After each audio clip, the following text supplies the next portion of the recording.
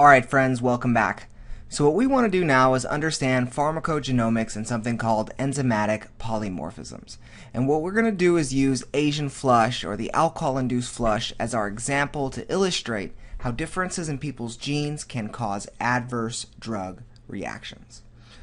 So the Asian flush is not actually a result of alcohol itself, but it's a result of alcohol metabolism. And we see the process right here. So alcohol actually is eventually metabolized into carbon dioxide and water. But on its way to forming carbon dioxide and water, it forms this intermediate, this toxic intermediate acetaldehyde. And so this bad boy is toxic. And acetaldehyde then is eventually broken down into something called acetate. But if acetaldehyde builds up, if the levels increase, this can cause the Asian flush. And we see the Asian flush right here. So here's a picture of before someone or an Asian person drinks and after an Asian person drinks. And what we see is they've got some redness in their forehead and their face and their cheeks and their neck. They might even have a little bit of itching. Their heart rate sometimes goes up. They might even have some nausea. We get the adverse effects from alcohol. And this is all due to the acetaldehyde. And so our patient here is asking us, hey doc, why is this happening to me but not to my Asian wife? Or why does this happen to some people and not to others? And so to answer his question really gets us into pharmacogenomics. So if I was going to answer his question, what would I say? Well, I would say different people have slightly different genes. And these different genes will code for different enzymes which metabolize drugs, including alcohol. And because the enzymes you have are different than the enzymes your wife has to metabolize alcohol, you are going to get a different response to alcohol. And that is the gist of pharmacogenomics. Now I want to say that pharmacogenomics is really connecting how different genes lead to different drug responses. And it's not just limited to different enzymes, but enzymes and genes coding for them is the most studied component of pharmacogenomics. And our goal is to develop a test to look at people's genes to be able to predict drug responses before they occur. So what we want to do now is look at the enzymes involved in alcohol metabolism. So the first enzyme that is involved is something called alcohol dehydrogenase, and that's abbreviated with ADH, alcohol dehydrogenase. And so what alcohol dehydrogenase is doing is it's taking ethanol, which just looks like that, and you don't have to memorize these structures, and it's a dehydrogenase, so it's stealing a hydrogen, it's oxidizing alcohol, and it's forming acetaldehyde.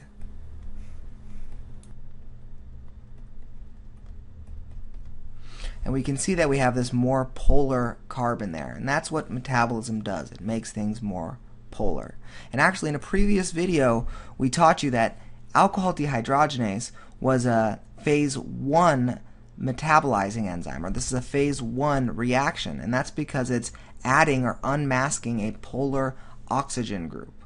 The second enzyme involved here is acetaldehyde dehydrogenase. And I'm going to write that as ALDH2. And we call this acetaldehyde dehydrogenase 2, and we can see that right here as well. And so this is also a dehydrogenase. It's taking acetaldehyde and it's oxidizing it. And what we're forming is acetic acid. And we know acetic acid. This is what makes vinegar sour. And we can actually use this acetate to as an energy source in our body. And so anything that is going to cause the buildup of acetaldehyde is going to cause the toxic effects of alcohol. Now, aldehyde dehydrogenase 2, the reason I say it's a 2 is because the aldehyde dehydrogenase is a family of enzymes. And so there's actually a 1, but we don't really care about it right now. But if just a little tidbit, the 2 is a mitochondrial enzyme that's predominant job is to metabolize acetaldehyde. The 1 is a cytosolic enzyme that has other functions. So how does this lead us into pharmacogenomics? Well, population studies have shown that there are 2 variants of this ALDH2. 2 variants. And those variants are related to differences in those patients' genes. Now, fortunately, the name of the enzyme, ALDH2, is the same as the name of the gene. And so we have a normal version of the gene, and we have an abnormal version of this gene.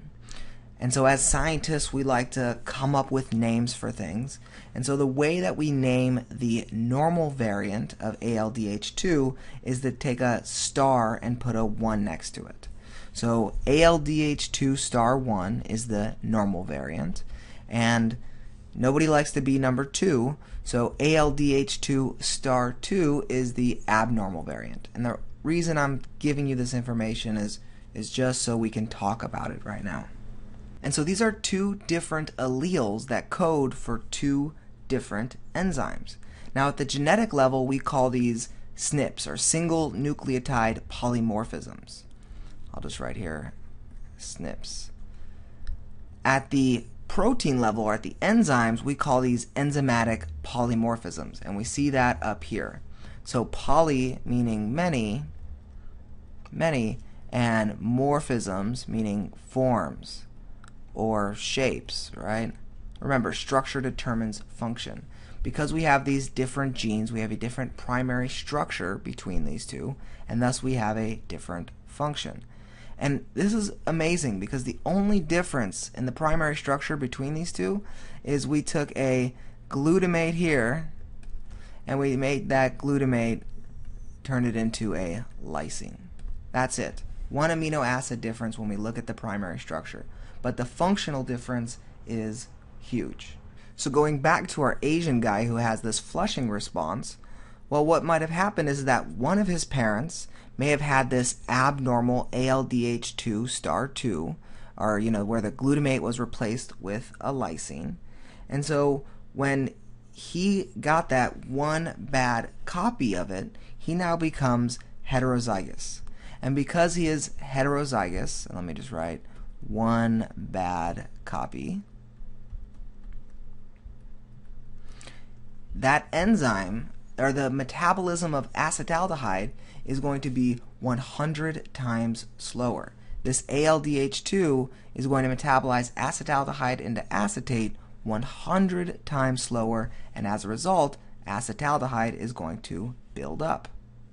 Now, if both of his parents had a bad copy here, and he got both of these ALDH2 star 2 genes, one from his mom and one from his dad, well, then he would be homozygous. And in that case, that enzyme is just non-functional, and even little bits of alcohol cause the flushing, and they cause nausea, and they make people very averse to that alcohol use. So now let's take this new knowledge that you have and show you how you can apply it by looking at a paper. So here's a paper from the Journal of Clinical Toxicology, and it's actually published this year in 2012. And the title of this paper says, "The Acute Effects of Ethanol," which is alcohol, "and acetaldehyde on physiological responses after ethanol ingestion in young, healthy men with different ALDH2 genotypes." So we talked about those 2 genotypes. One was called star 1 and one was called star 2. And so we can see how they did their methods, right? They took 24 men, and 12 of them had this genotype. And so it's a star 1 / star 1. So star 1 / star 1 means they have 2 good copies, right? That's 1 for each allele. And then they had 12 men with the ALDH2 star 1 / star 2 genotype. And so what does that mean? That means that they have 1 good copy but also 1 bad copy. They are heterozygous. And as a result, we already can assume what's going to happen. So they do this double-blind, placebo-controlled crossover design, which is a very good study. And what they do is they give them ethanol, alcohol, and the other group has a placebo. And what they do is they measure the ethanol concentration, the blood acetaldehyde concentration, and they look at the physiologic responses of facial redness, they look at the pulse rate, and the blood pressure. So we kind of already know what's going to happen. In this group with the ALDH2, star 1, star 2, the heterozygotes, we know that they're going to have more facial redness than the two good copies. And we know that acetaldehyde is a vasodilator. It causes flushing or increased blood flow to the skin. And a compensatory response, so a vasodilator decreases blood pressure, and a compensatory response is going to be an increase in the pulse rate. And so you can read the results on your own here, but just the conclusion, facial redness and pulse rate after ethanol ingestion were significantly higher in the ALDH2 star 1 star 2 genotype. And this was significantly associated with blood acetaldehyde concentrations. Now here's how this relates clinically.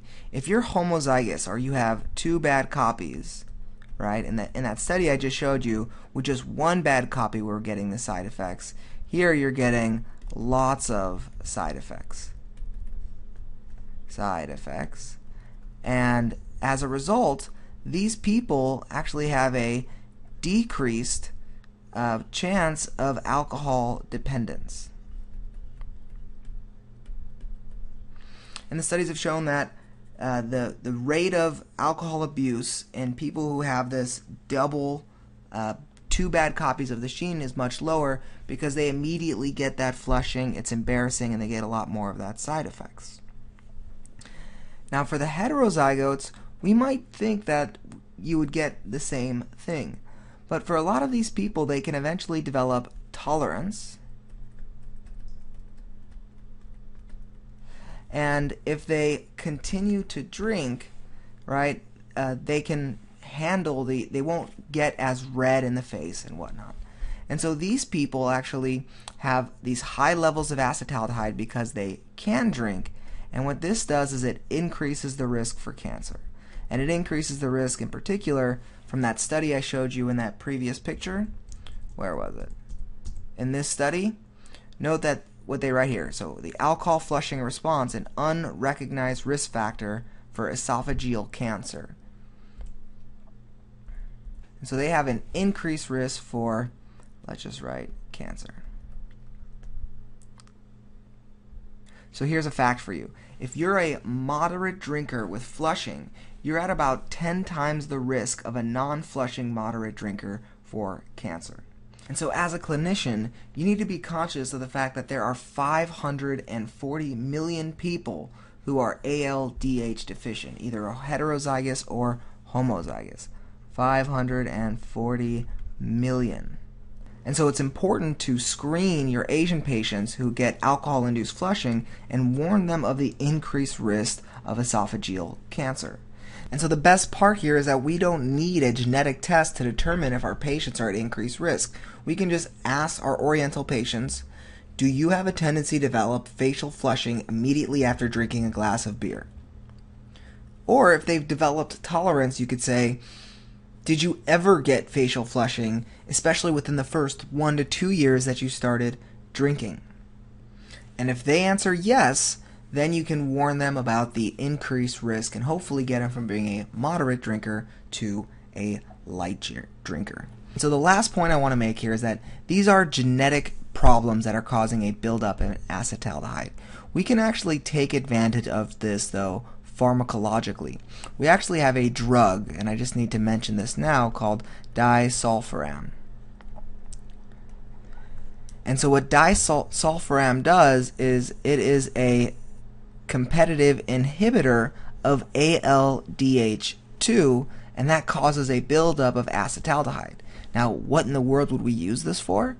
Well, it's actually used as a alcohol deterrent. So if a patient, let's say, gets put into rehab and they want to ensure that they don't drink in rehab, they have them take disulfiram, and whenever they take a sip of alcohol, they get the nausea and the vomiting, and it just makes them very averse to alcohol use. I actually recently had a patient who was out of rehab and was still taking the disulfiram. Now, patients hate it, and compliance is terrible, but when they're taking it, it gets them to stop drinking. But data on its long-term effectiveness is really mixed because people just don't like it. So putting everything together, we can see that pharmacologically we can affect the rate of drug metabolism by giving competitive inhibitors like disulfiram, but also there are genetic differences which can cause different drug responses, and that is pharmacogenomics. The idea here is eventually we will develop some sort of genetic test to be able to rule out adverse drug reactions before they happen. And again, you don't have to memorize all of this. The point here is for you to get the bigger picture. So make sure you subscribe to my channel so you can see whenever I post new pharmacology videos. Hope to see you soon.